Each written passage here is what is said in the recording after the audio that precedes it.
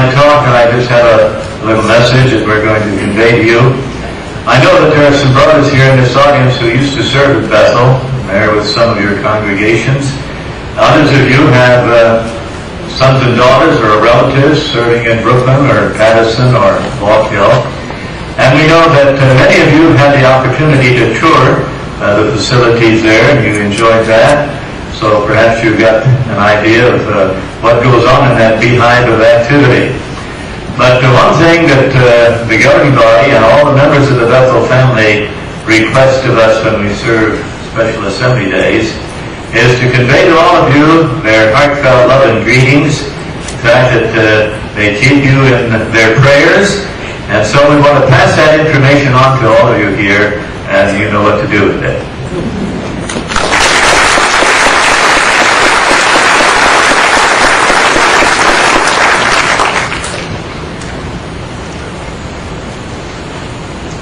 There's no question that all of us are aware of the fact that the world scene is changing, not only rapidly, but it's also worsening.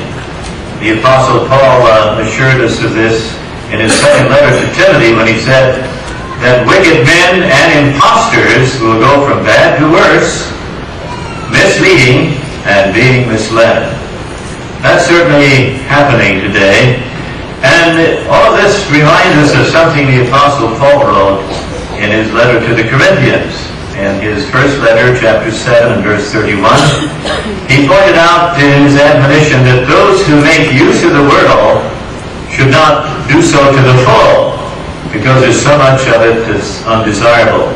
But then he added another very significant phrase, and that was, for the scene of this world is changing. Now, if you're a little older in years, you can see how far-reaching those changes have been. And even if you're youthful, you can see it's different from maybe when you were in school. But 25 years ago, and many of you here can go back that far in your life, and you were at an age of responsibility or accountability, there was great concern expressed that the world is facing greater dangers than at any time since the Second World War in this past century. For example, an exiled Soviet novelist and Nobel Prize winner commented on the aftermath of problems following the first two world wars in the 20th century. And he said, among other things, today's world has reached a stage which, if it had been described to preceding generations, would have called forth the cry, why, this is the apocalypse. In other words, what's written in the Revelation, for example, about the four horsemen representing war and pestilence and disease and other things that afflict people and take them away in death. Well, what was the situation 2 decades ago? You see, that's only back in 1988. So quite a number of you here can think about that decade. But the Encyclopedia Britannica described the world as being quietly but relentlessly rent by slow motion disintegration. You know what disintegration means? It means coming apart, right? And that's what's happening with this world. It's like it's just coming apart so quickly that people fear it's going to collapse like the two trade towers did within an hour and 40 minutes. And we know what will happen, according to the Bible's prophecies, don't we? Now, what about the scene today? Well, we know what goes on from one day to the next. You read the newspapers or you listen to television news, if you do that. But the current events are so grim that, as one man put it, he couldn't decide whether or not he dared to watch the 6 o'clock news. Or if it's at 6:30, or at some other time, you can see it around the clock now. And they repeat the same old story, even highlighted in print. So, there's no question in our minds, is there, that we're living in the last days, when critical times, hard to deal with, would be here. is hard enough for the world. In fact, for them it's impossible to deal with in many cases. But even for us, you see, we're affected by what goes on in the world. We're in the world, but we're no part of the world, are we? And that makes a difference, because we do understand a lot of the meaning or significance attached to what's happening. And when we go out in the field service, we, with conviction, can talk to people about the last days. We have no inhibitions about doing it, because we've got a lot of support in this book, haven't we? How many of you have gone to a door and talked to them about the time of the end, or read 2 Timothy 3, 1-5? One man, when a witness asked him to read those 5 verses, after he read them, he said, "Why, this is going on today," as if that was a revelation. And probably was, because people don't read the Bible that much, do they? And maybe they've never read that scripture. I did it on an airplane once to a man who professed to be very religious and knew the Bible. He'd never read that scripture. Or if he did, he didn't pay much attention to it. So we appreciate that things are changing. You know what the Insight volume says on this matter about the world as it was in Paul's day, and the same elements are present and visible today? On page 1055 of volume 2, it tells us back there, it was not the time period itself that set the fashion, pattern, or model for people of that time, but it was the standards, practices, manners, customs, ways, outlook, styles, and other features characterizing that time period. Well, how does it apply today? Isn't it shaping the way people are and what they're like? That's what Paul described, isn't it? He wasn't describing conditions in the last days. He was describing what people would be like. And they're responsible to a great extent for the conditions that are around us, under the influence, of course, of someone is goading them on. Well, who is that? Well, before we answer that question, we're going to ask you to take your Bible and turn to Romans chapter 12. And we're going to read verse 2. Now, here, the Apostle Paul sounds a warning, something that we really should take to heart, because we're all vulnerable, and we could become victims. We certainly don't want to become such. And quit being fashioned after this system of things. He didn't say, well, maybe you better give some attention to being no part of this system. He said, quit! With emphasis. And he says, rather, be transformed by making your mind over, that you may prove to yourselves the good and acceptable and perfect will of God. We've proven that to ourselves, haven't we? We know what God's will is. We know what He wants us to do, because His commands are set out in the Scriptures. And we have a commission as to how we should carry out our responsibilities. But as we do that, we have to take care not to be fashioned after this system. You know what that word means? To be fashioned? We're not talking about passions. We're talking about fashioned, although fashion sometimes fashion people in the wrong way. But here is the meaning, according to one dictionary. It carries the thought of giving shape to something, humans included. In other words, we can be shaped or fashioned. And then it means to mold into a particular character by influencing or training. So we may get training in many ways. Children are supposed to get training by parents, and when they go to school, we may get training on the job. Or we may be trained to get certain thought patterns impressed upon our minds by things that we're exposed to through our senses or what we focus on. So we know that the devil is the instigator of this influence that's fashioning people according to this system of things, because it's under his control, isn't it? The Apostle John says the whole world lies in the power of the wicked one. He's exerting that power in many ways. And you know how many people are affected? Is it just one nation? Is it only people in the Western world where we have a lot of media conveying information? No. If you read the book of Revelation, chapter 12, and then you see the description given in the 7th through the 9th verses about the war in heaven, in which Michael and his angels battle against the devil, Satan, the great dragon and serpent or deceiver, and ousted him and his demons out of the heavenly realm, so he had no more access up there down to the vicinity of this earth. And he's full of rage, knowing that he suffered that defeat, and he's debased down here, and he's going forth to do what? Well, that 9th verse says the scope of his influence is far-reaching. He would be misleading all the inhabited earth. Takes in a lot of territory, doesn't it?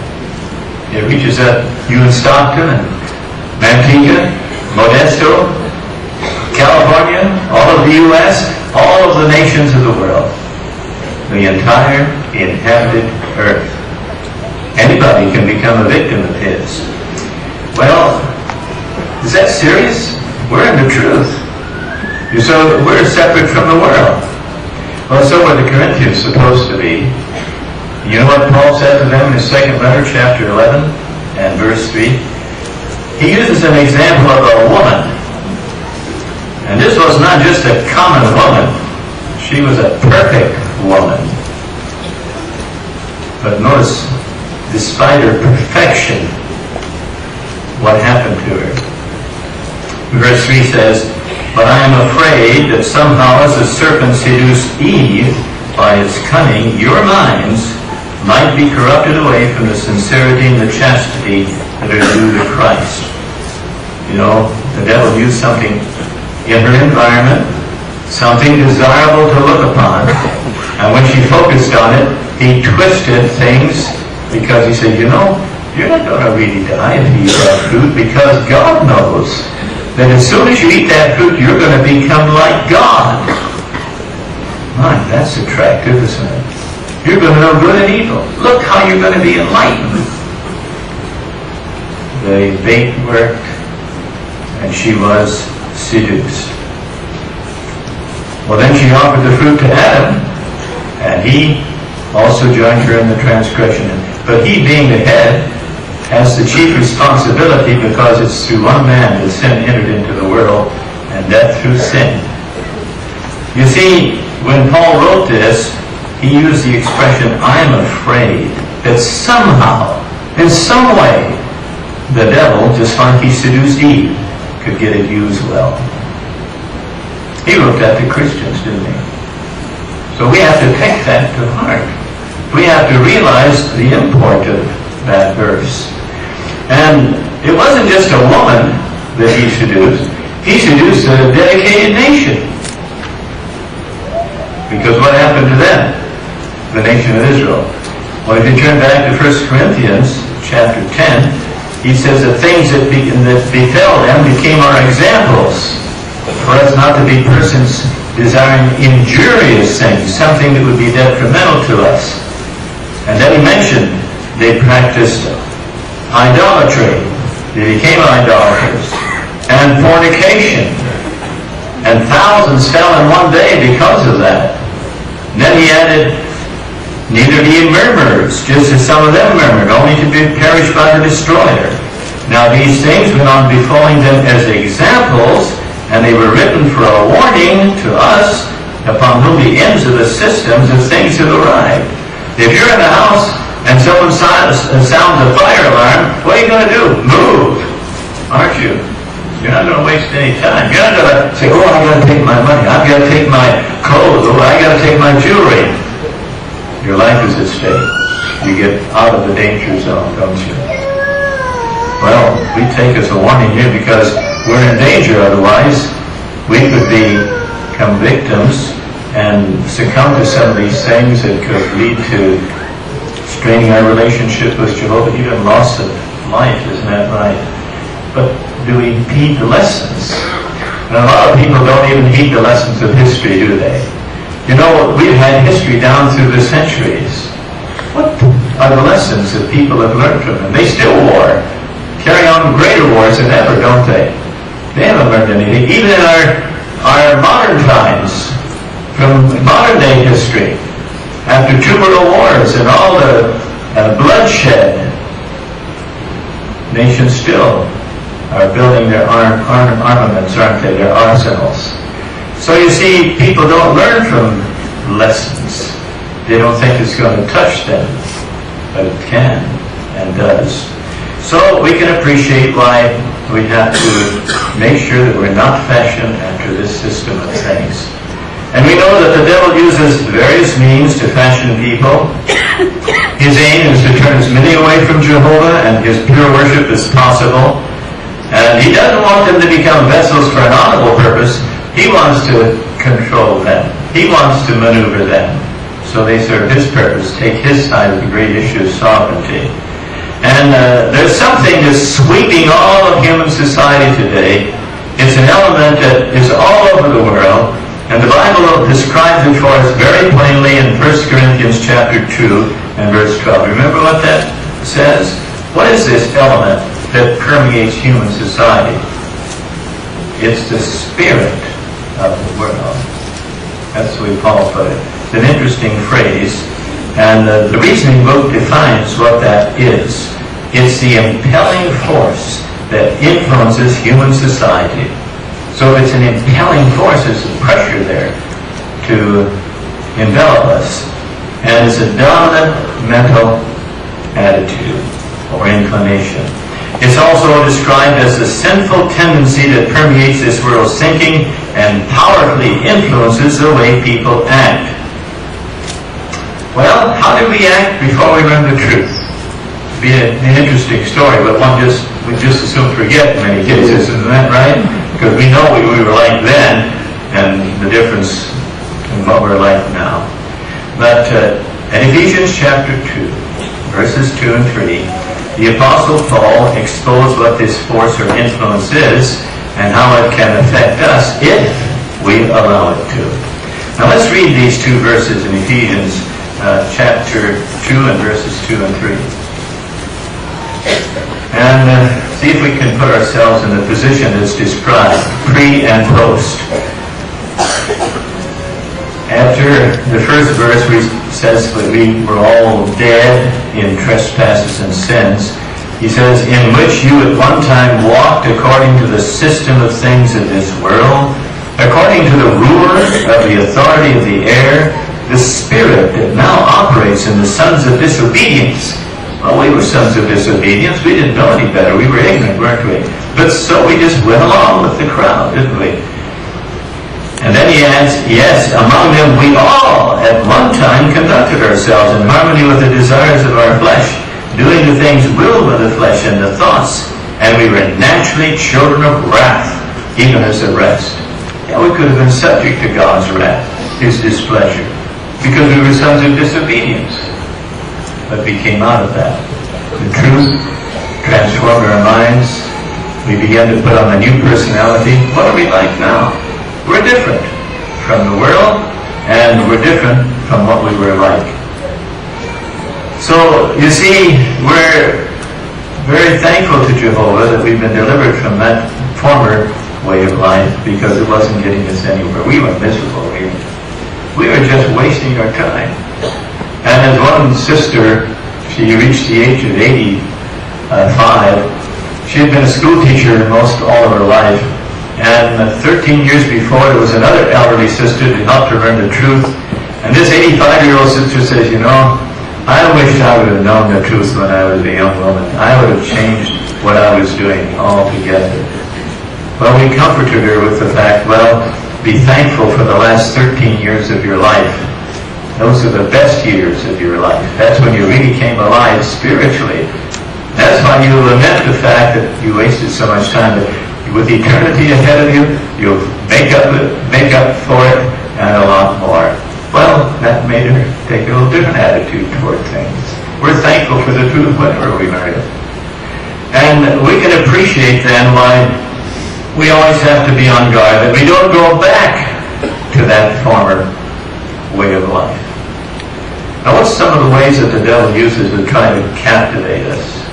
We're going to go through hurriedly about 5 things that we have as time allows. One is harmful peer pressure. And you notice we said harmful peer pressure, so does that mean there's a good peer pressure? Yes. You see, if we associate with people that are spiritual, that kind of pressure is moving us in the right direction, isn't it? But everyone has to guard against the popularity of doing this, that, and the other, just as the Israelites should have, because you know what happened to them? They succumbed to harmful peer pressure. And Jehovah had warned them, don't go following after the crowd for evil ends. You see, they were going in the wrong direction. That's why they got into all that trouble that we described in 1 Corinthians chapter 10. But all of us are subject to pressure. Every one of us. No one is exempt. You know what it is? Air pressure. Air pressure. Have you at sea level? For every square inch, there's 15 pounds of pressure that's exerted. But we get used to it. But it's not always necessarily harmful, you see. But now, if you're subject to peer pressure that's harmful, that means you're in a situation or a position where you can be misled very easily. And that's why Paul says, don't let the world squeeze you into its mold. All of us at school or on the job, we intermingle and interact with other people who are part of the world, don't we? And some of their thinking could influence us in our outlook. It could have a bad effect on us, especially if we become close to such individuals, because then we'll adopt their thinking, even their conduct. And how is that? Well, you see, it might begin very slowly or gradually at first. And it might be such a common thing as the way we dress. You know, the way the world dresses today, some people, especially if you go on the plane, they say they'll go on with pajamas, they don't wear any socks or shoes, and they show their midriff. You know, after all, you got to have a little dignity, isn't that right? Otherwise, you don't even have self-respect. Or their colors. One time we were on the plane, and a woman had half of her hair shaved off, and the other half was red or purple. I don't remember what. I didn't even want to look at her. You know, it's repugnant, really. But she drew a lot of attention from others. Not that they admired it. They say, oh, that's really extreme. But you see, some people want to attract attention, or they want to follow after the crowd. Well, we're different. We recommend ourselves as God's ministers, don't we? Then there's others who listen to debasing music. They say, oh, I don't care so much about the lyrics or the wording. I just listen to the music. And the rest of it just goes one ear and out the other. Well, a bullet can go from one ear and out the other. But it'll leave a residue behind. And that residue that's deposited can be fatal, isn't that right? So a person might think, well, I'm strong enough, I can resist all of that, but some of it's there, it's registered. And it can influence one, like images that are immoral. So we have to watch our associations and make sure that peer pressure doesn't get us down. Another way in which the spirit of the world is manifested is by advertising programs. You know, nowadays, we used to watch the news, maybe 1 or 2 ads would appear, but now about every few minutes, there's as much ads as there is news. But if you don't watch television, you're exposed to it anyway. Advertising, you travel down the road, look at all the billboards that you see. Go into the city, all the glittering lights that are there. Get on the plane, all the glossy magazines that you can read, telling you about how you can enjoy life down in the Caribbean at a price. And then sometimes you find billions of dollars spent on ads because they know that what you see visually has an impression on you.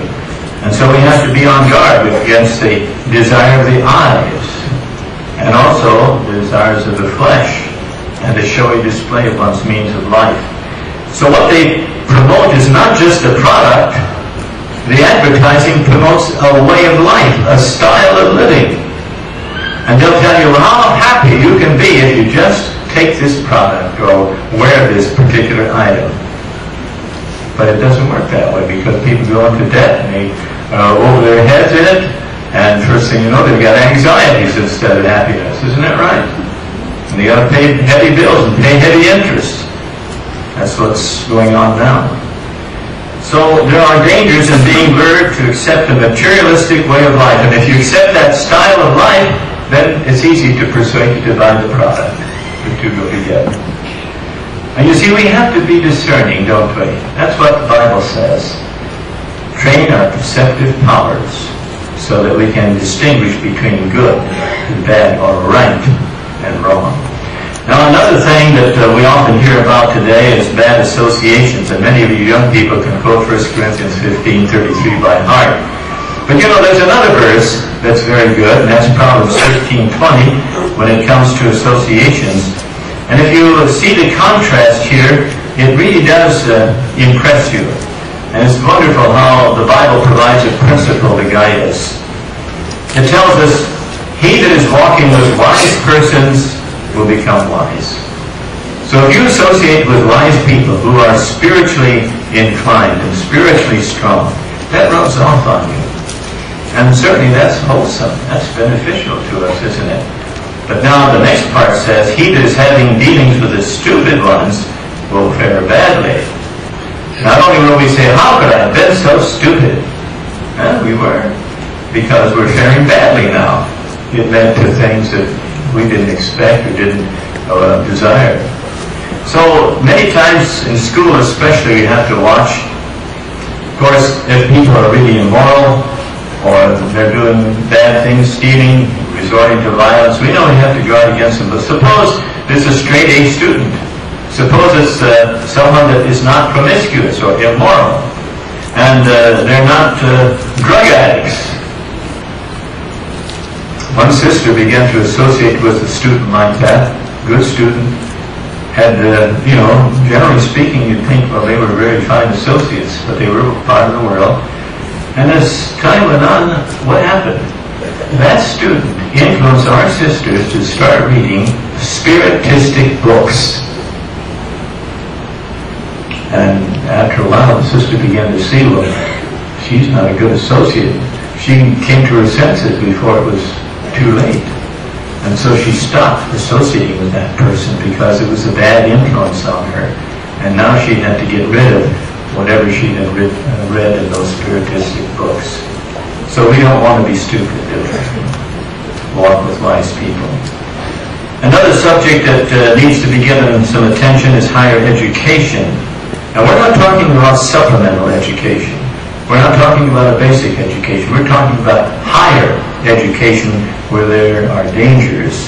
For example, one young brother wanted to learn about engineering. Well, he could go to could get supplemental training for that, but he took up a college course, or intended to, until he found out that if he was going to take that course, he also had to take up a study of philosophy. Now, what philosophy has to do with engineering, I don't know. But you see, he realized that he can't accept the package. They don't mix, fortunately for him. And then Colossians 2:8, of course, could check one very soon, or flag him, because the Apostle Paul in Colossians 2:8 gave a little warning about this particular danger. Chapter 2 and verse 8, he said, "Look out, perhaps there may be someone who will carry you off as his prey to the philosophy and empty deception according to the traditions of men, according to the elementary things of the world, and not according to Christ." And that's very good counsel, isn't it?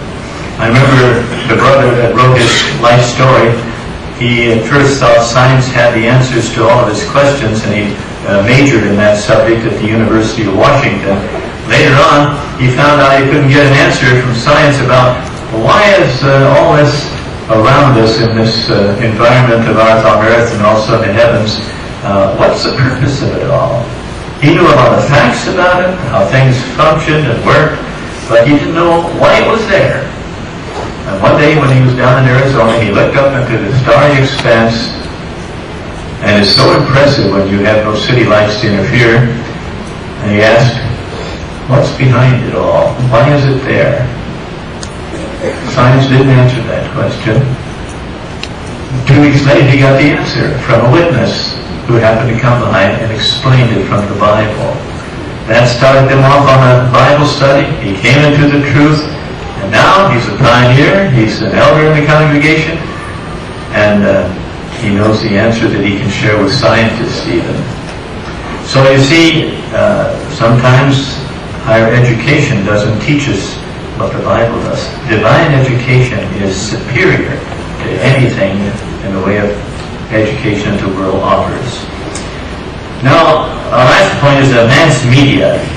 Sometimes this can influence us. Now, we may not take a lot of it as the truth. It might be taken with a grain of salt.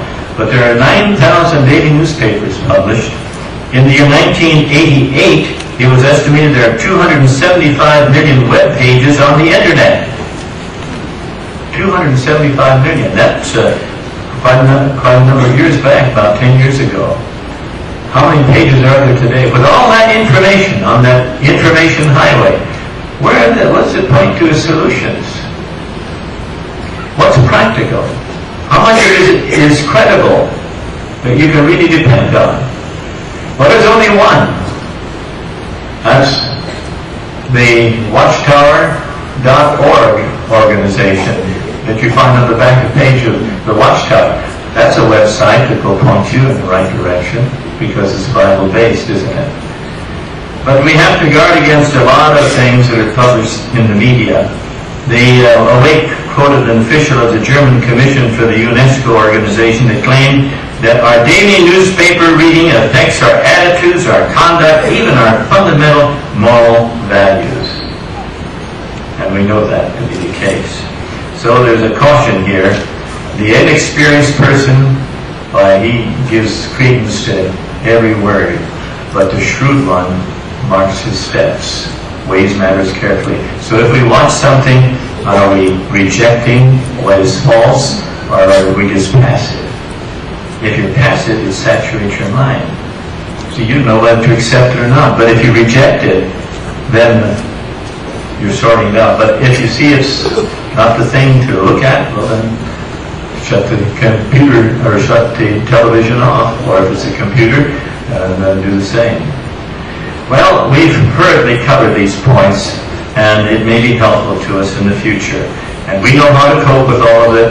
Our Bible reading, our attendance at meetings, prayer to Jehovah in an earnest way, and then we can quit being fashioned after this system of things, stay pliable and soft so Jehovah can work us and maneuver or mold us in such a way that it will become useful to Him as our owner and vessels for an honorable purpose in His organization. Then we can praise Him from day to day and even for days without end. What a blessing that would be.